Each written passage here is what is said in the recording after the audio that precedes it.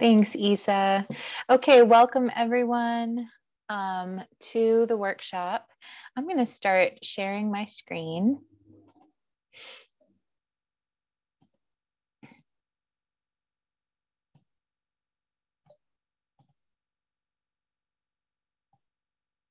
Okay.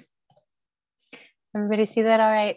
Okay, so for anybody new who's joining us right now, if you want to drop your name and garden affiliation, if you have one, in the chat, as well as your contact information if you'd like to be added to our Community Garden Network listserv, that would be great.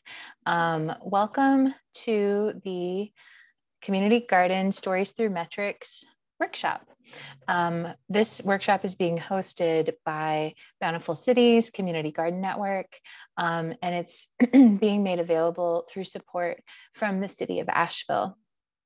We have a contract with the Office of Sustainability, and they support all of our free workshops.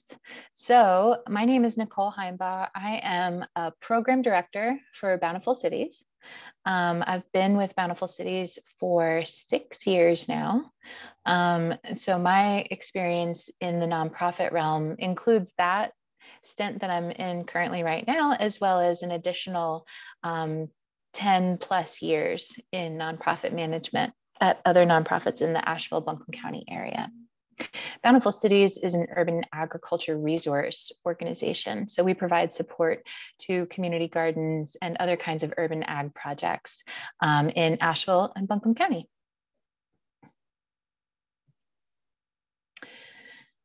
So today we're going to talk about metrics and how we use metrics with community gardening in order to tell our garden story. So we're going to cover, first of all, why would we use metrics? Why is that important or helpful? We're going to talk about how to use metrics. We'll talk a little bit about data collection, data storage, data presentation and reporting. And then we'll talk a bit about some ethical considerations. And I'll share some helpful resources with you, and we'll wrap it up with a little Q&A. So first of all, why use metrics? Telling your garden story of progress and challenges. So when we are collecting information, numerical information, to share out with stakeholders of different kinds, there are different reasons why we might want to do that, and reasons why using numbers can be really useful. So think about when we are planning our gardens, using metrics is a good way to identify how much of anything we've done in order to plan for how much more we might want to do this next year. So for an example, if we planted, let's say, 20 different varieties of plants in this year, and we would like to expand that next year to offer more variety, then next year maybe we'll plan to plant 40 different varieties. But being able to actually track that information is useful then for our planning purposes, and also for evaluation to say, how many of these varieties did well? How many of the varieties didn't do well? What can we learn from that information to support future planning efforts?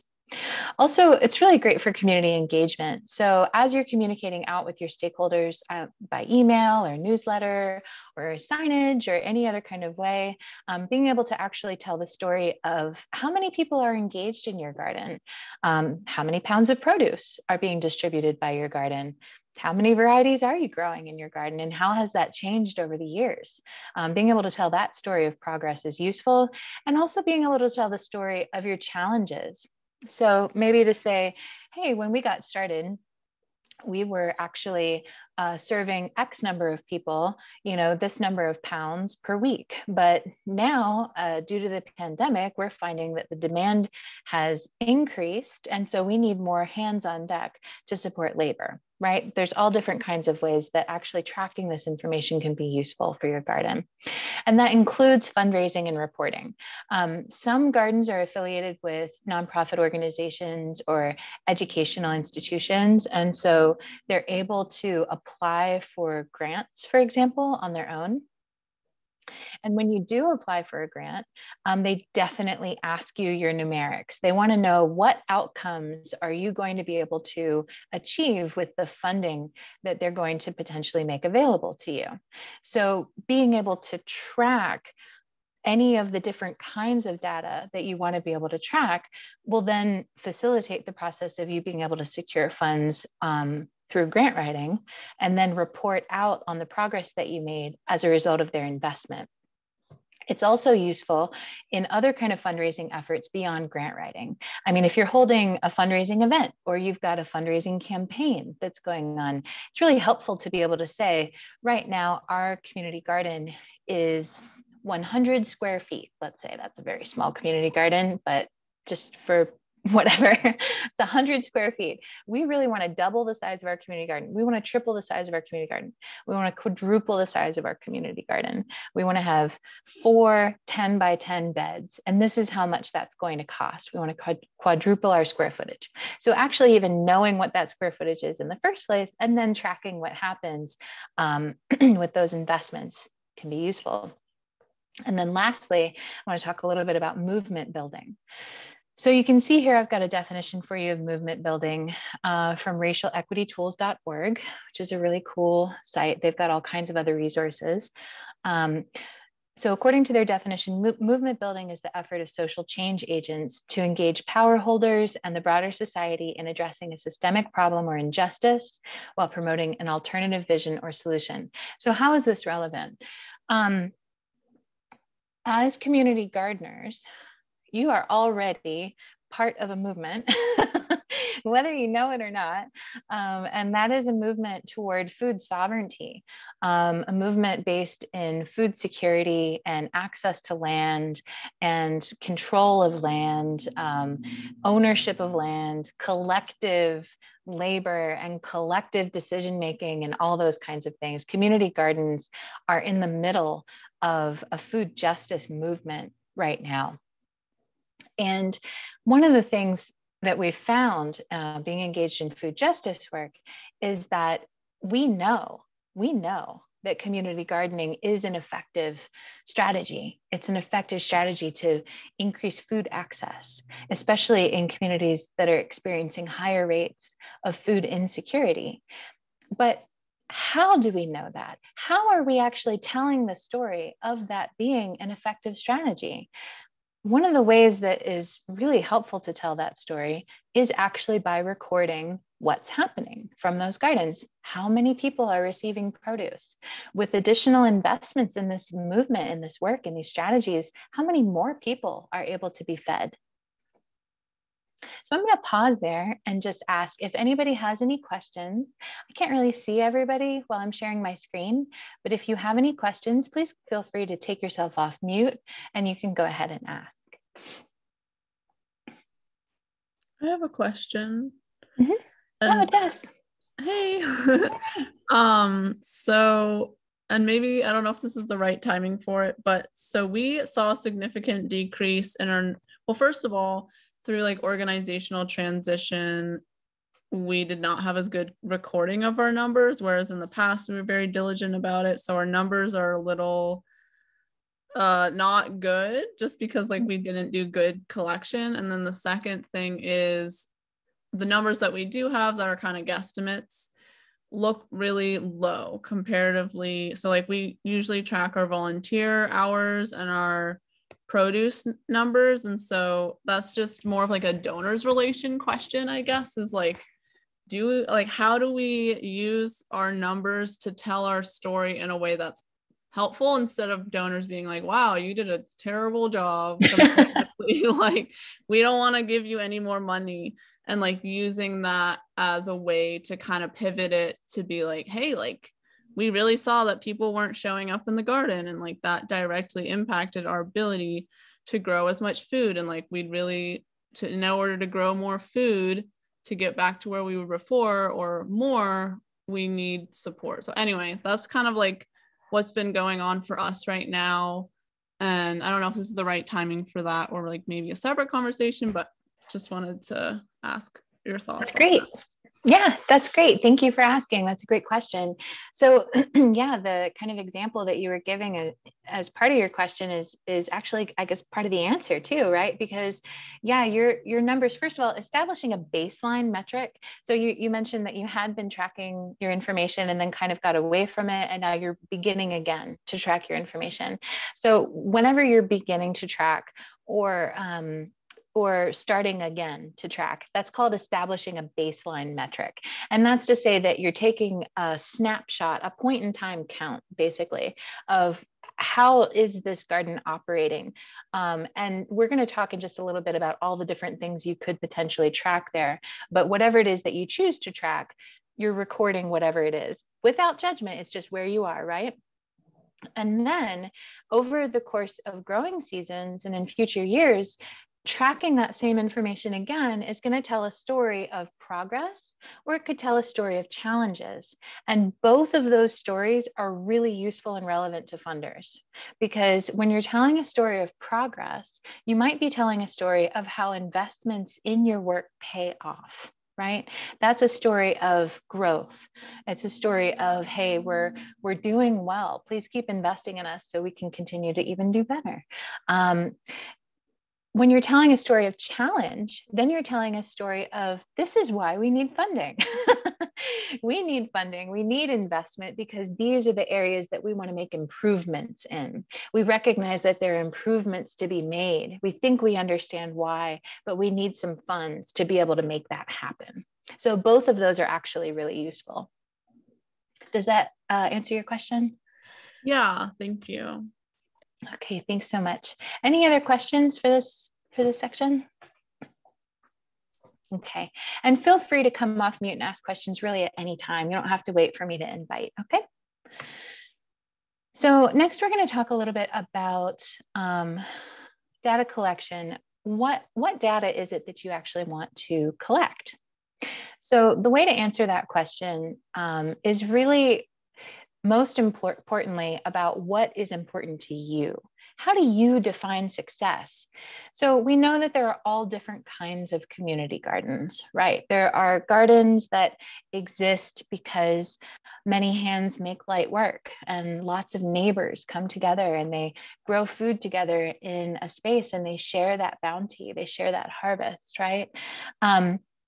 And so success for them might be how much food are each of the families taking home, or how many families are involved, or how big is the garden that they're able to grow in, how much land are they utilizing for growth.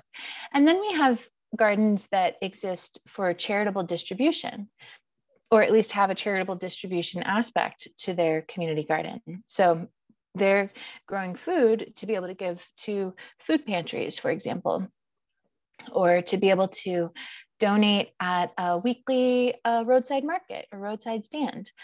Maybe not the same people who are actively engaged in the garden, but people who need food.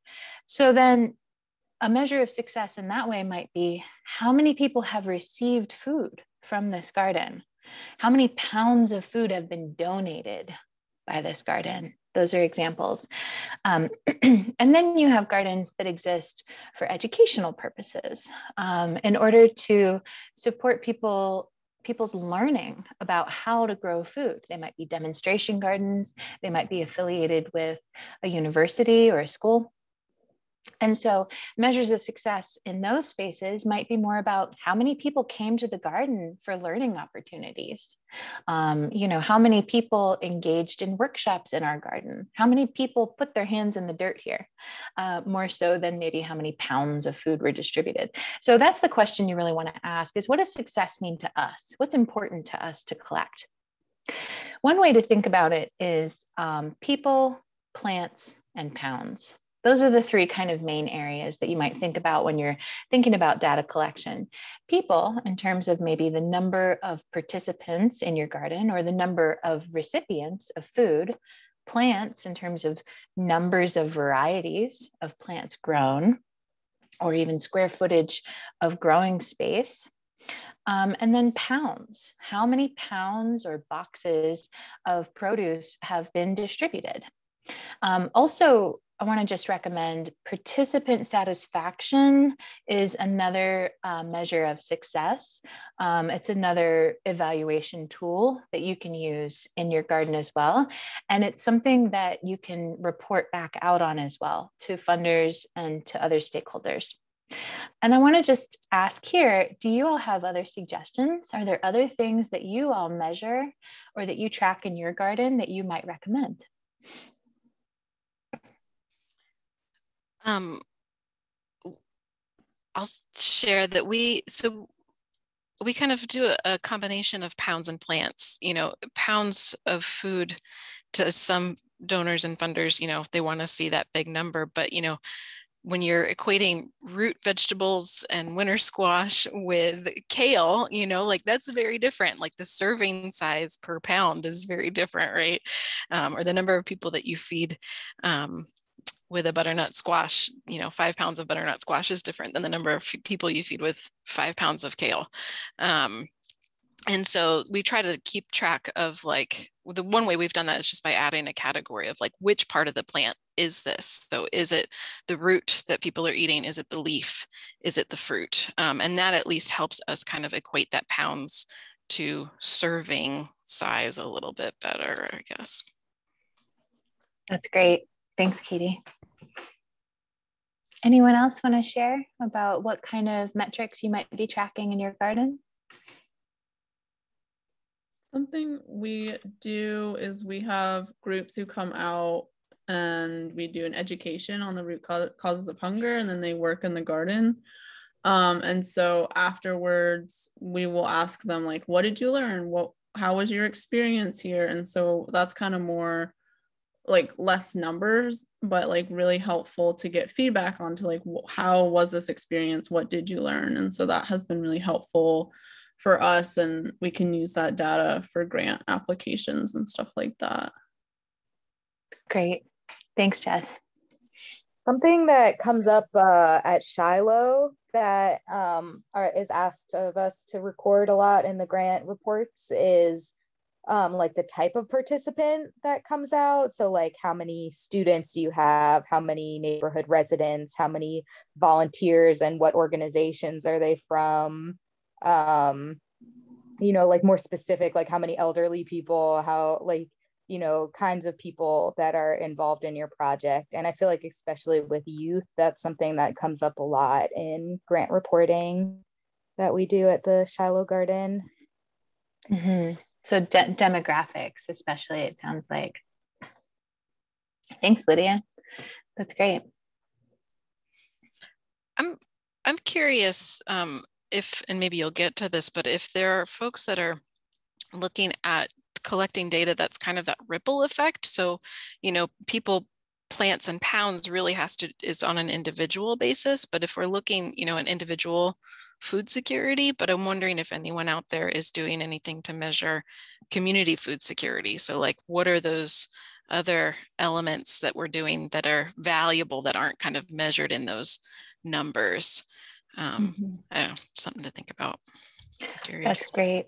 Thanks, Katie. So on the end of food security measurements in general, like population level trends, health departments complete something called a CHA I think it's 2 years, which is called a community health assessment.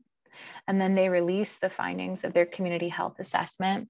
And that actually helps then to determine what kinds of priorities local health departments set to affect population level change in their kind of strategies and policies. And it actually can end up kind of dictating the policies of local funders as well, especially those that are funding in the area of social determinants of health. And so food security is one of the areas that the CHA addresses. And they do that through a massive survey process that they collect that data and make it available. So you can find that locally here in Buncombe County through the Buncombe County Department of Health and Human Services. And then also in other counties, the Departments of Health and Human Services should have that kind of population level data The census also tracks some level of data related to social vulnerabilities. If you use, we just actually talked about this in a prior meeting today, but if you use ArcGIS software, you can actually access what's called a social vulnerability index, which is essentially census data that is laid out to show which communities are experiencing vulnerabilities in different kinds of ways through the types of questions that are asked during the census process. And then on the other side of things, to see, well, where are we making changes, like collectively, how are we informing the solution? We are going to talk about that just a little bit, and that comes back to that idea of movement building. But that's something that locally bountiful cities is definitely engaged in, and we would support other folks to be engaged as well. Thanks. Great question. So we're going to talk about how to collect the data. Once you identify what kind of data you want to collect. So what is convenient to you? What is manageable for you, for your garden? And what is unintrusive to the people that you're working with? So some examples are things like, sign-in sheets, doing a head count, using a whiteboard for people to sign in when they come into the garden, using scales, obviously, to measure poundage of food. You can count the number of boxes and then kind of generally extrapolate what does a box of packed food weigh. Measurements of your garden for square footage. You can collect this information in planning documents. You can take photos, you could do surveys. There are all different kinds of things. One thing that I want to say about this, though, is estimates are okay. It does not need to be exact. It is okay to estimate. As long as you are using the same type of data collection method, basically, similar method each time that you're collecting that data to compare to your baseline. Comparing estimates to estimates is okay. It's kind of like comparing averages to averages, and if you want to get more exact with it, some folks really get very exact with it. That's okay too. That's more information. The other thing I want to mention is when we think about data collection being unintrusive, particularly when we start thinking about something that was brought up earlier around demographics.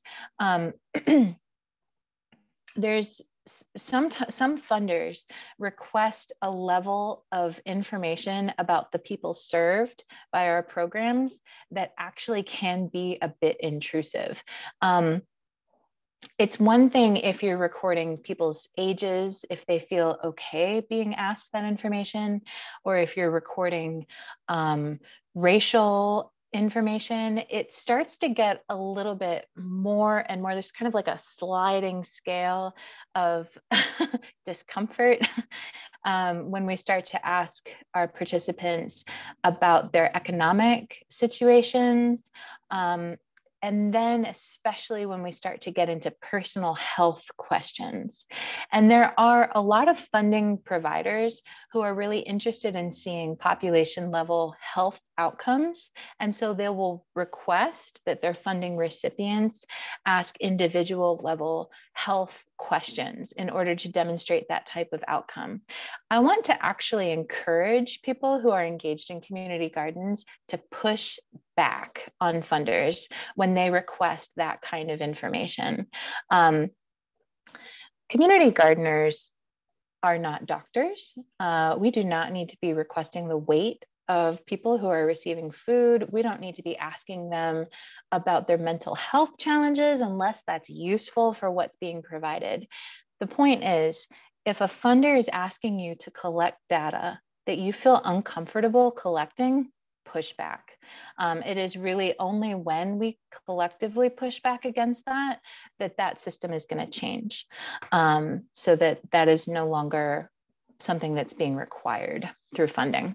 And sometimes we have to say, maybe this isn't a funder I want to work with. If you express your concerns and they're not agreeable to making those amendments and accommodations for the people you're working with, then that's an indication that your values are out of alignment with that funder.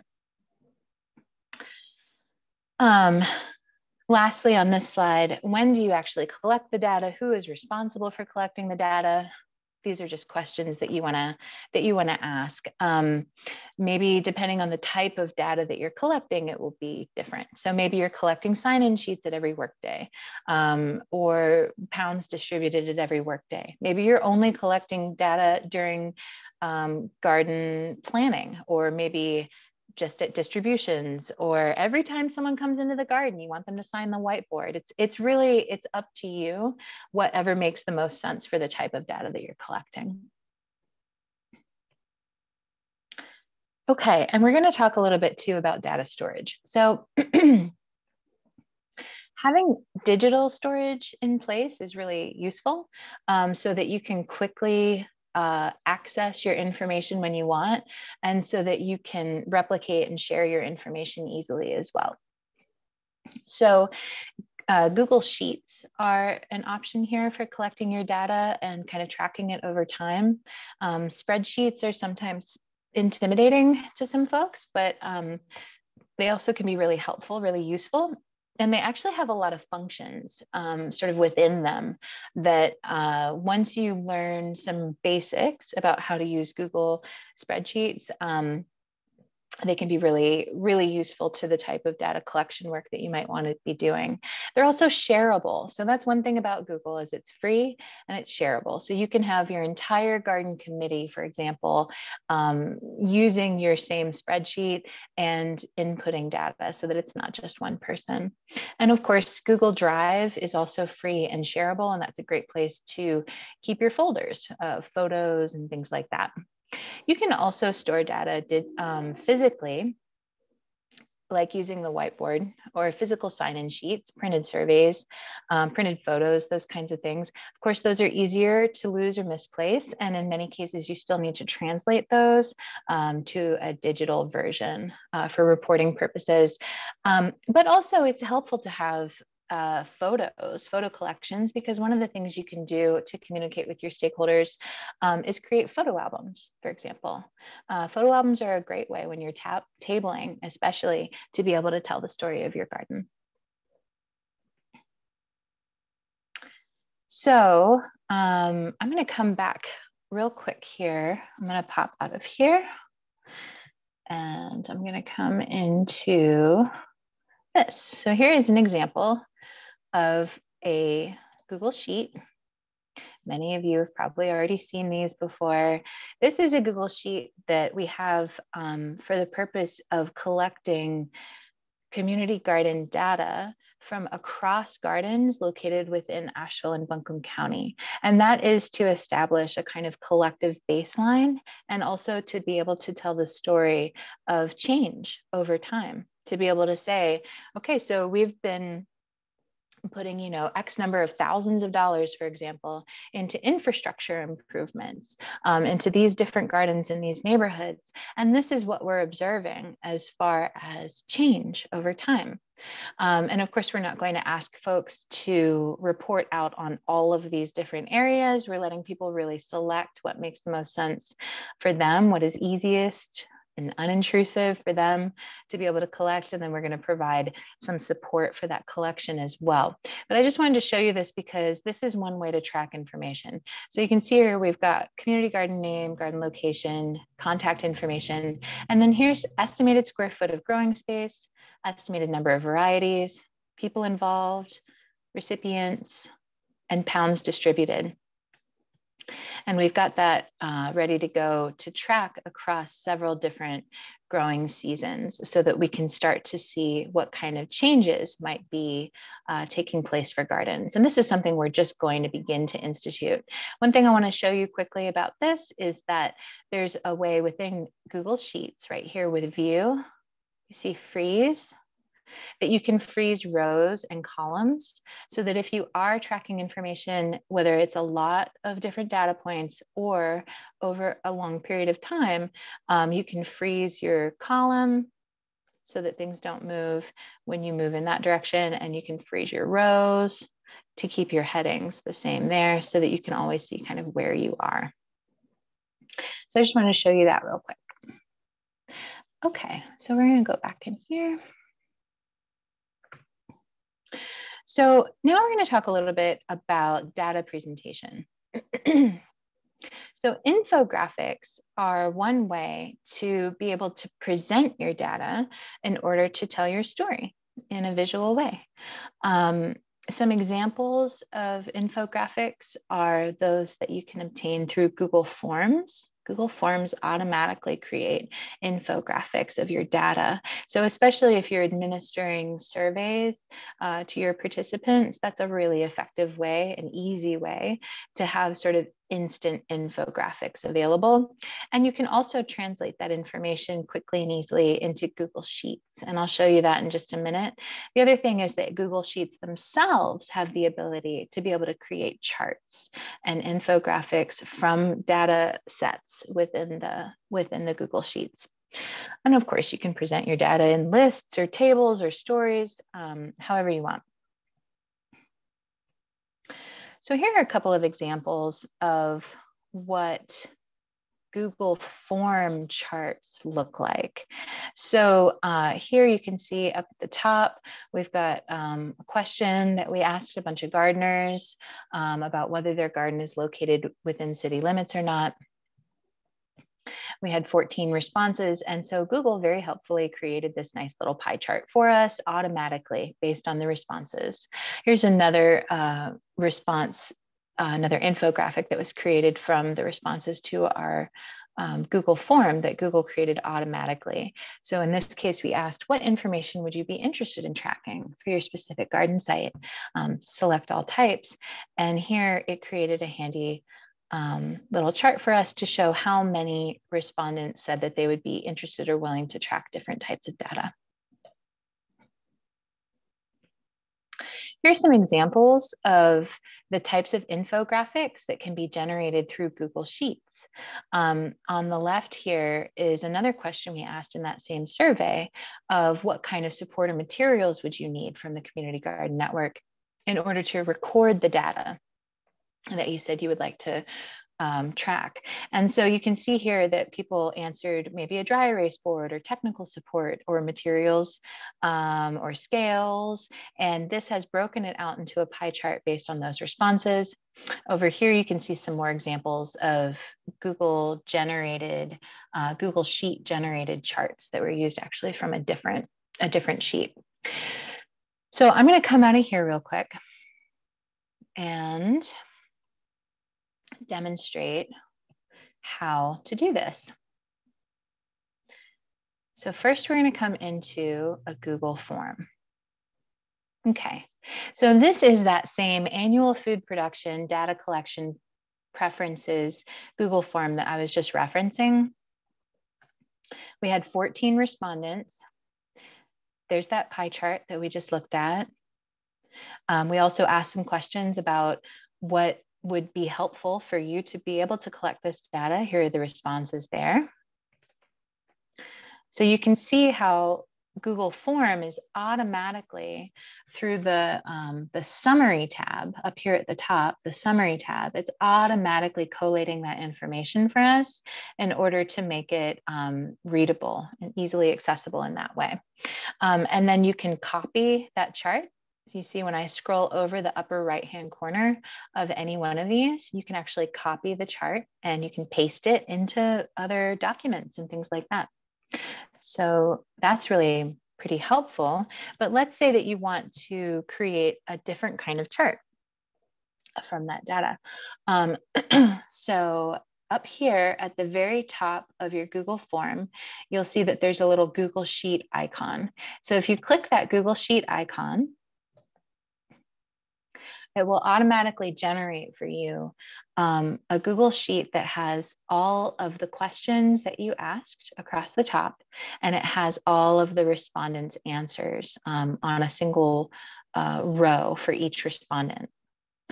This is really helpful because you can add columns to this automatically generated Google Sheet in order to compare data sets over time.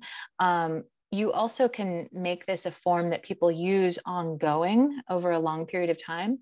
And as people continue to add their answers to the form, the Google Sheet that you've created from that will automatically add those answers into the sheet. So it's automated. You do not have to manually enter that information. So now I'm going to show you a little bit, just briefly. I am not an expert in this area, but I encourage you to play with it and see what you can figure out, what you can learn. I'm going to show you how to create an infographic, a chart, using a Google Sheet. So I'm going to highlight a particular data set. I'm going to highlight this data set here that says, what information would you be willing to collect? So I've highlighted that column, and now I'm going to come up here and I'm going to click this little icon right there that says Insert Chart. It automatically created a chart for me. So this is a pie chart.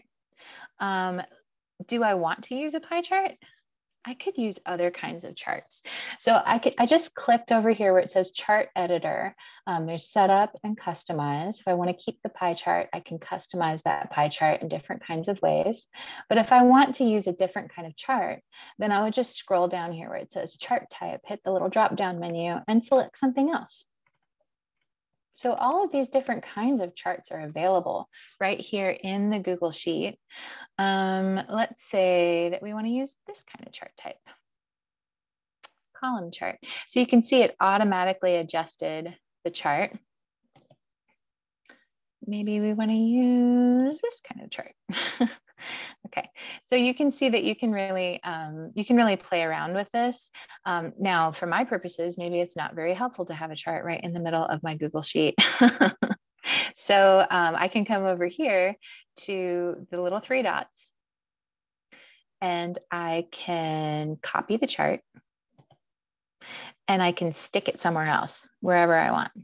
And if I don't want it there at all, I can just delete the chart. I can download the chart as an image or as a PDF document or a vector graphic. So this is how you can use Google Sheets to pretty quickly and easily, conveniently create an infographic from different data sets that you might be collecting and storing. So, anyone have any questions about that?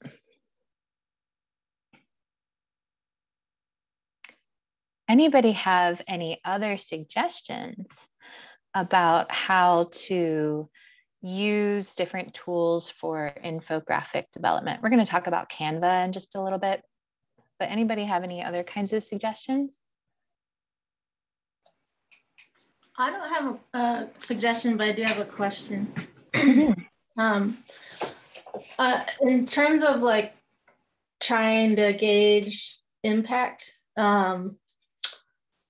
like how many people we're feeding, I guess is kind of something I've found hard to keep track of, because we donate a majority of our produce to different partners who then distribute it to people that are hungry. And so, yeah, just trying, I'm trying to, you know, of course I can figure out how many people those partners serve, but that would be probably a lot more than what our specific community garden is serving. So it's hard for me to understand how to track our impact exactly.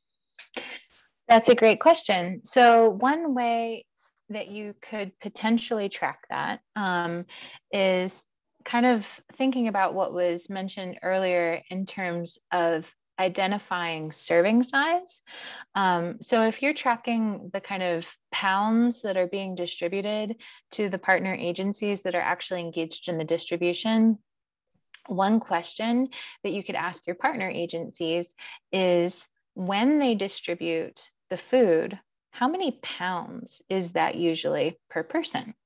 How much food, and particularly maybe produce, is being distributed? How much of it is being distributed to each person, approximately? And then what you can do is you can take the total amount of poundage that you're sending to your partners, you can divide it by that number of what typically goes out to each individual recipient, and that will give you an estimate for approximately how many people your produce distribution is serving. Okay, thank you. You're welcome. Any other questions or comments on this section? Okay. So next, we're going to talk just briefly about how to use metrics to tell your story in terms of data reporting. So different ways that you can get that information and all those cool new infographics that now you're going to be able to create out to your stakeholders. Maybe you want to do it in the form of a newsletter that goes out monthly or quarterly or once a growing season or something like that. Maybe you actually host a website. Maybe you just do an annual report. So you can see here an example of a worldwide crop annual report. And this is an infographic heavy annual report, which a lot of reports are going toward now. And I'm going to show you in just a minute a tool that you can use to create something like that pretty easily. Maybe you want to share this information, your infographics or other ways that you're collecting and storing your data over social media. Certainly, we talked about grant applications, funder invoicing, and then we also talked about that shared database. That's a really useful way to identify how we're making change on a local level, kind of track the movement. So let's talk about some ethical considerations. So when you are collecting data, and we've touched on this just a little bit, but we're going to talk about it some more. When you're collecting data, you might be collecting data about people or about plants. When you're collecting data about people, it's important not to veer into the realm of exploitation. So what does that mean? Think about when you're collecting your data, whose story you're actually telling. And sometimes literally telling a story. This is something that funders ask for a lot. It's also something that people use a lot in their newsletters and things like that. It's really effective to tell the story of somebody who you are working with in your garden, somebody who's benefiting from the work that you do. However, telling that story, telling our story by telling someone else's story can cross over into the land of exploitation if we do not have permission to share their story. So you always want to have that permission in advance, especially to know if you're allowed to use their name and if they're comfortable with you sharing their experience. Because if they believe that they're having a private experience that suddenly becomes public, that's exploitative. Also, when you're taking photos in your garden, who are you depicting in your photos? Do you have permission to use their image? It's a good idea to have photo permissions available, which is like a form that people can fill out that says, yes, I give permission for you to use my image in these kind of specific ways. And if you don't really have that, and if you haven't talked with folks about that, it's a good idea to not use photos that feature people's faces. If you have, generally speaking, if you have just the backs of people or just their feet or just their hands or something like that, that's kind of a different situation. But if you are showing people's faces, do be sure that you have permission to use their image. And then also, are you presenting an accurate representation of participation in your garden? For example, many nonprofit organizations, especially for funding purposes and also just mission-based work, really focus on, for example, communities of color in order to prioritize their services and resources and things like that. And while there's nothing wrong with that inherently, we need to be really careful about then how we're telling the stories of our services. So when you are taking photos of your garden workshops or your garden work days and things like that, and then displaying those photos on your website, in your newsletter, do you always have the one person of color who comes to the garden depicted in every photo as a way to say, hey, we're inclusive here. We have diversity among our participants. Is that really an accurate representation of the participants in your garden? So that can also kind of veer into the realm of exploitation. If you're kind of disproportionately presenting a picture of people who are using your gardener services that is actually out of alignment with the reality. And then on the other end of things, what if people are asking you for your data? Like us, like Bountiful Cities, for example. We're going to be asking local gardens to submit data if they are comfortable with it and with whatever kind of support they need, including compensation if that is useful and requested. But let's think about if other folks are asking you to submit your data, is your time and energy being valued? Are you informing someone else's story? Is there reciprocity there? So this is sort of ensuring that you also are not being exploited in someone else's storytelling through the use of your data. So I just want to pause there for a second and see if anybody else has any kind of ethical considerations that they want to share with the group when we're thinking about data collection and also sharing and reporting.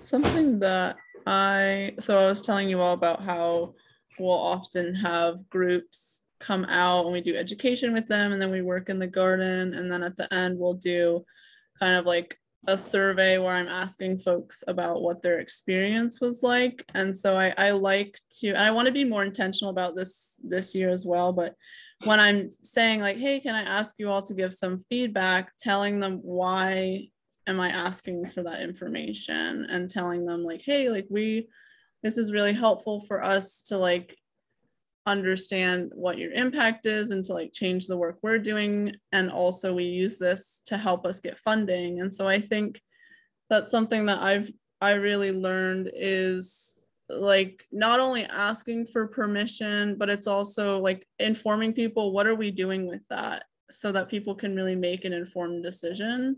Because I think in some situations someone will be like, yeah, you can take a picture, and then other situations are like, wait, I didn't know you were going to put that on your website and like blast that through your social media. But so that's something I want to definitely like work on doing better, is like informing as to why is that useful for us and how are we using that.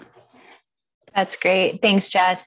And that's a really important point too, about just exactly how those photos are going to be used. If you do have a photo release form that you use when you're taking pictures around your garden, maybe one way to kind of address that is to list out all the different kinds of ways that those photos might be used, and allow people to opt in to the things that they're comfortable with, so that you're not inadvertently using photos in a way that they aren't maybe really comfortable with. In other words, signing a photo release shouldn't necessarily give you blanket permission to use their photo however you want. But as Jess says, getting really kind of maybe granular with that to say, well, these are the different ways it might be used. What are you comfortable with? That's a great point, Jess. Anyone else have anything to contribute to this section?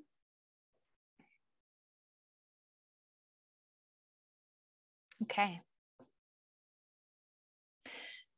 So now I'm just going to share with you all some resources.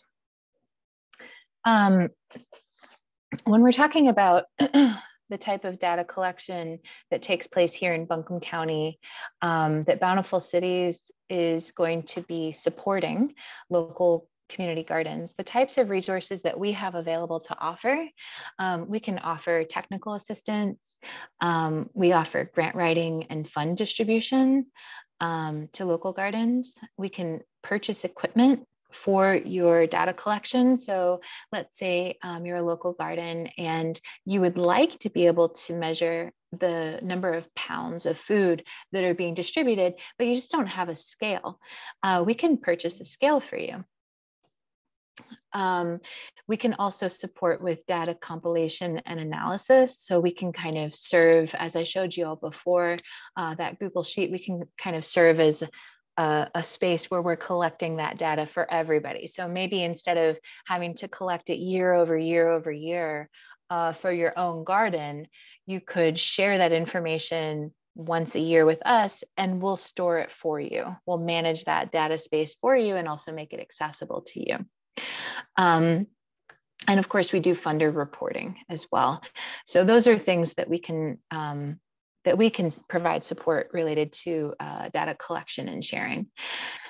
As far as the work that you all are doing independently, here are some helpful tools. So I'm going to actually demonstrate each of those. I'm going to pop out of here in just a second to show you what these all look like. But North Carolina State Extension has created on their website a whole page about the benefits of community gardens. They have compiled a bunch of different studies that demonstrate the effectiveness of community gardening as a strategy to work on issues such as food access, for example.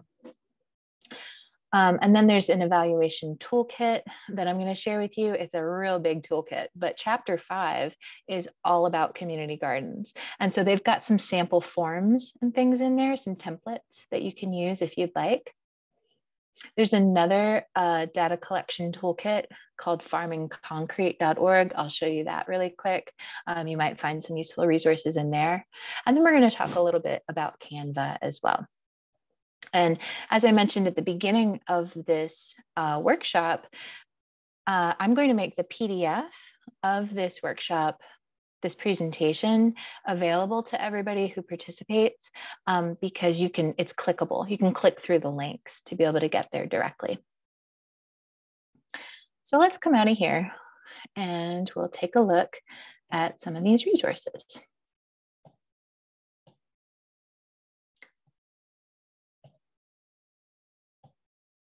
There we go. So first we have, this is Canva. So Canva is a graphic design platform that is pretty user-friendly, and there's a paid version of it, and there's also a free version of it. Oh, Jess just asked, is there somewhere we can access these links? Yes, Jess. So this presentation is going to be sent out on PDF by PDF, and you'll be able to access those links directly through there. So Canva is a design platform that you can use either a free version or you can use a paid version. Here you can see this is the kind of landing page for Canva. It says start your free pro trial. So if you pay for Canva Pro, that's a paid version, and you have access to a lot more kind of information and templates and things like that. You can also use the free version. And I'll just say that at our organization, we use the free version of Canva, and it's been great. We've been able to do so much stuff with it. So I'm just going to scroll down a little bit, and you'll see some examples of different things that you can create with Canva. And then this is the pro here, $12.99 a month for up to 5 people. So you can create flyers, you can create newsletters, all kinds of infographics. There's lots of different kinds of templates that you can access here. So So one of the questions is, can I use Canva for free? Yes, you can use Canva for free. You can upgrade to Canva Pro if you want, but you can also just use it for free. So this is a platform that we recommend checking out. It's really user-friendly, and you can share your designs with your team as well. Even on the free version, you can share it with people to come in and actually co-create together and work on designs together. So this is Canva Pro.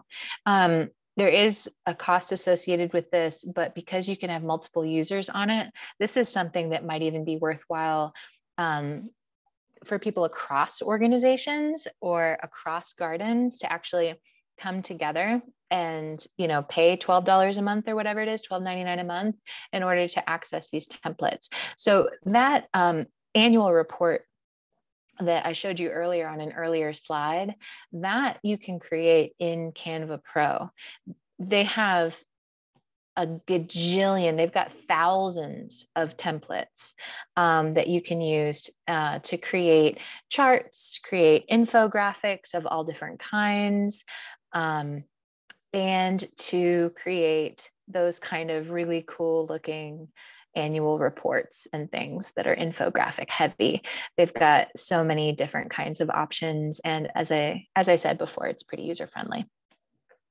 So that's a tool. This is the Farming Concrete Data Collection Toolkit, methods for measuring the outcomes and impacts of community gardens and urban farms. Now, this is a massive toolkit. I'm just going to scroll down here to the table of contents so you can see what's included, and then feel free to explore this further once I send you all the PDF with the links. So food production data, environmental data, social data, health data. This is all about different kinds of data you might want to collect and how to collect it. That's really what this whole toolkit is about. Farming Concrete Data Collection Toolkit. Next we have, this is the NESF. Let's see, I'm on page 130. I'll come back here so I can show you the title page. This is the Community Food Project Evaluation Toolkit from the Community Food Security Coalition. So this was sponsored by the USDA.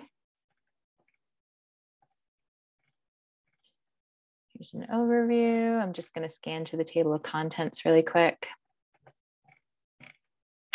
So here's the table of contents. So you can see this is also a very, very long report. It's a big tool. With the appendices, it's 293 pages long. So it's big. But chapter 5 here, that starts on page 121, is all about community gardens, community garden tools. And there's all kinds of other tools here too, y'all. There's satisfaction surveys, focus groups and interviews, farmers market tools, farm to school tools, CSA tools, etc. So I'm going to go ahead though and jump down here.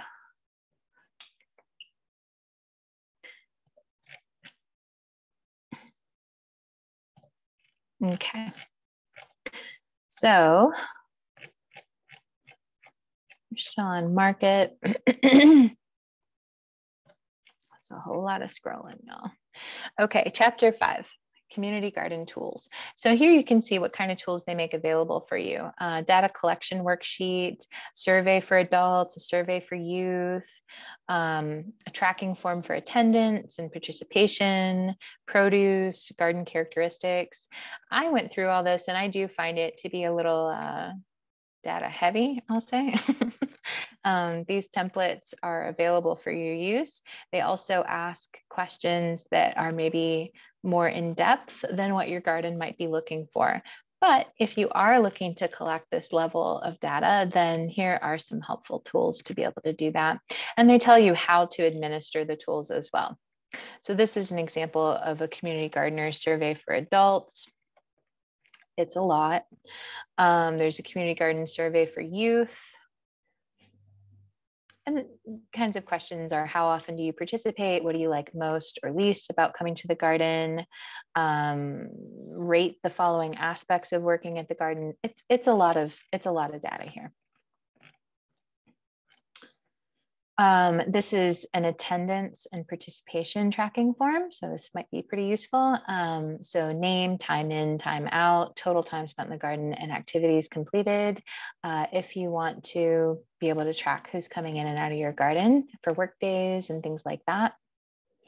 Here's an overview tracking form for produce.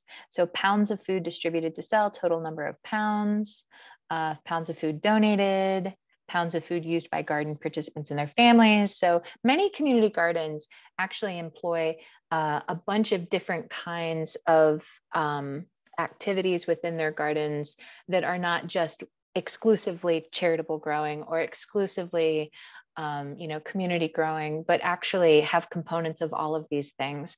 And so these are some tools for how to track the produce and where it's going, considering that there might be all different kinds of activities taking place. Garden characteristics. So here we can see number of acres or square feet gardened, number of gardeners or volunteers. So I just wanted to show you that as a tool. And then finally, we're going to take a look at the North Carolina State Extension. So this community gardens page is a helpful resource as you are writing grants, as you're communicating your data out to various kinds of stakeholders. You might want to do a little compare and contrast to say, hey, here's the problem, here's the situation, here's a solution, or this has been demonstrated to be an effective strategy and here's how we're doing it, So here you can see they've got information collected about nutrition. So for example, adults with a household member who participated in a community garden consumed fruits and vegetables 1.4 times more times per day than those who did not participate. And they were 3.5 times more likely to consume fruits and vegetables at least 5 times daily. So when you're working with different funders who have the sort of social determinants of health-based outcomes, and they want to know, are you supporting the increase of eating healthy, consuming fresh fruits and vegetables? Then you can point to community gardening as a strategy for participants consuming more fruits and vegetables.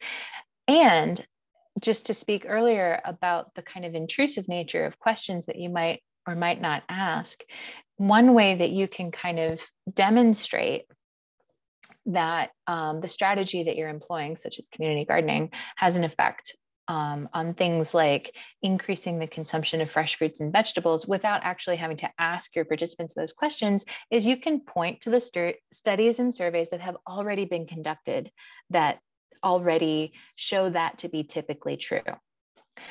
Not every funder loves that, but it is definitely an option. It's an option to explore. So these are barriers to fruit and vegetable intake. They're talking about that. Again, community gardeners consumed fruits and vegetables 5.7 times per day compared with home gardeners. More nutrition. Beautifying urban neighborhoods. There's all different kinds of qualitative case study information that's available here. Community development. Stress relief. All kinds of benefits, all of these benefits of community gardens, all these studies that have been done to demonstrate the benefits of community gardens. So that grant question that you get asked that says, what is the problem that you're trying to solve and why is your solution a demonstrated effective solution? Here's a place that you can go to find that information. So I'm going to come back here.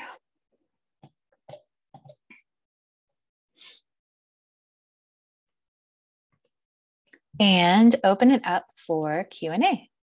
Anybody have any kind of general questions about what we've been talking about so far, or any kind of comments, things that you might like to add?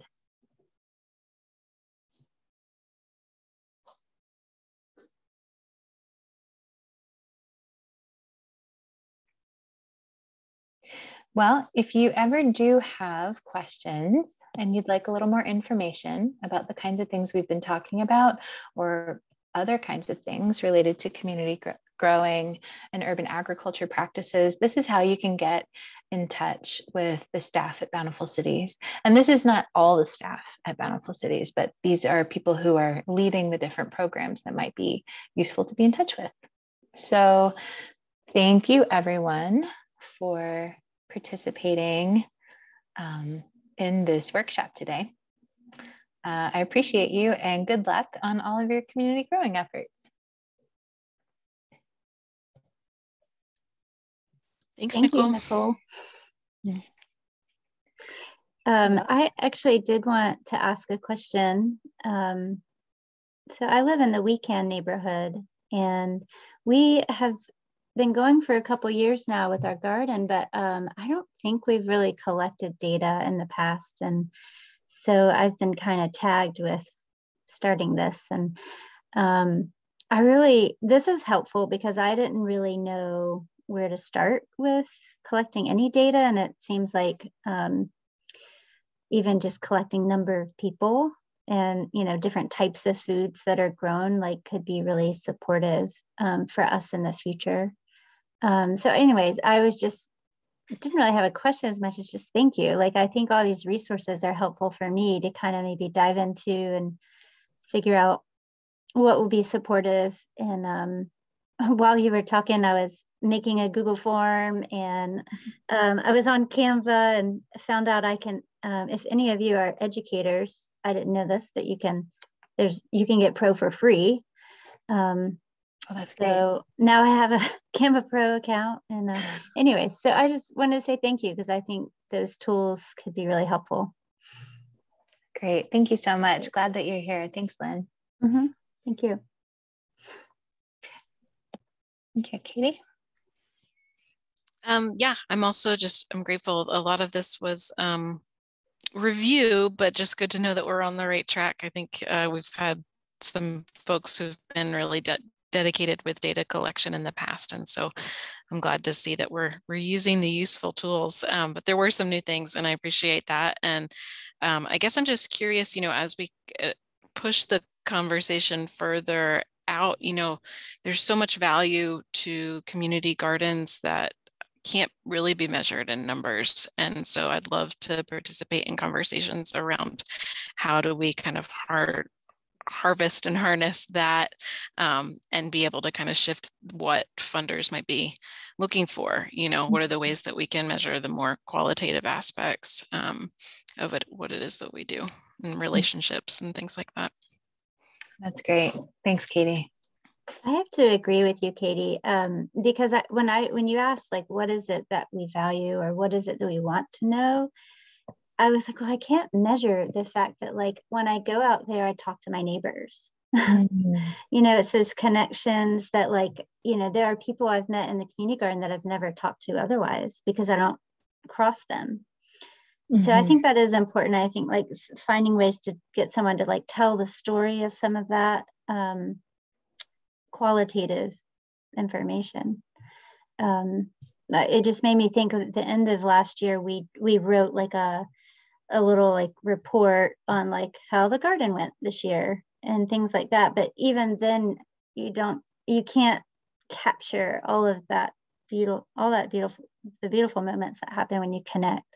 Which I think, at least for my neighborhood, our community garden is really about connection.